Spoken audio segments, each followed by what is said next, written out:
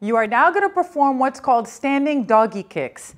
This is going to be a little challenging. You really got to squeeze your leg to hold the dumbbell because you're going to be putting it in between your legs like this, okay? So you got to squeeze really tight to make sure that the dumbbell doesn't fall on the ground, okay? So what you're going to do, you can hold on to something because you're doing a standing one leg. So just to make sure that you have balance, you don't have to. You're going to put it right behind your knee. You're going to close your leg really tight. You're going to bend the other leg a little bit, and then you're going to kick to the side, hold it, and bring it down. Kick to the side, hold it, and bring it down.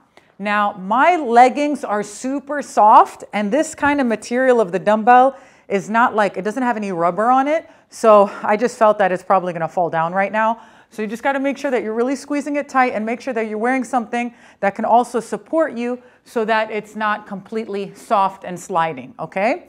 Ready? We're going to do 12 to 15 repetitions. Let's see how far we can go with this one that I'm going to show you in this video, okay? Tuck it in. Make sure it's squeezing tight. And chest up. Make sure your upper body's not moving. Hold it. 1, 2, 3. Good.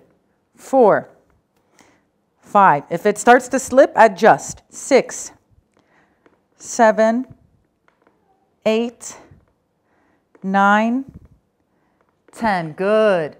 1, 2, 3, 4, and 5. Excellent. You should be feeling it all here, and you should also be feeling it on the other side of your butt and legs because it's stabilizing your body. So if you're shocked, that's why it's doing it, all right? Good job. This one, you don't want to have any breaks because you're doing one leg. So immediately move on to the next leg.